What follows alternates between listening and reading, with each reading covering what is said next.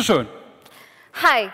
In an everyday walk of life, what problems do you hear the most? Oh, look, the weather is so dull again. This coffee is so bad. And the most irritating of all, why is my internet so slow again?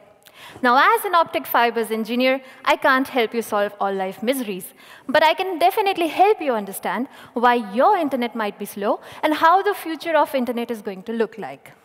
To answer this, you first need to question what is physically bringing the internet to you. Let me give you an example. Let's say you decide to download the Matrix trilogy films in high definition. If you have a DSL connection at home, which is based on copper cables running from the internet provider to you, you need good 2 hours to download the movies. But if you had an FFTH connection, which is based on fiber optics, it does the job in 10 minutes. That's a huge improvement in your download speed. My question to you is, why is that happening? Well, you see, fiber optics uses light pulses to send our digital bits, whereas copper cables rely on electrical pulses. Light can be modulated at much higher frequency than electrical signals, which is why fibers carry a much higher bandwidth.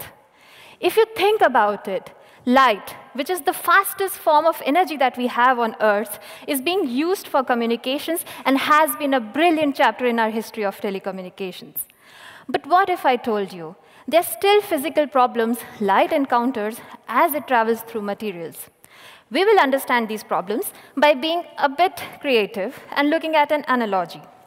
Suppose that a group of cars wanted to travel from Bielefeld to Paderborn and started at the same point of time. You might see that certain cars travel faster than the rest, reaching their destination at different times. In the case of a fiber, if you were to launch a group of different light wavelengths or colors, you might find that certain light wavelengths travel much faster than the rest, a phenomena we call chromatic dispersion. Remember the rainbow? And this reduces our ability to decode data bits.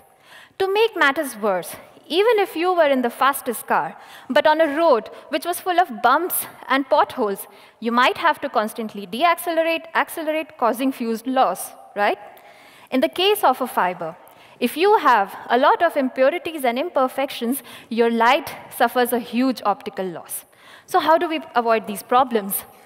If you think about it, light is free-spirited and loves to travel in free space. Thereby designing hollow core fibers, we have succeeded in sending light pulses through hollow tubes, which avoids all material-related problems and improves your data bandwidth. So in the future, we are determined to bring down your matrix download speeds to merely seconds. Thank you.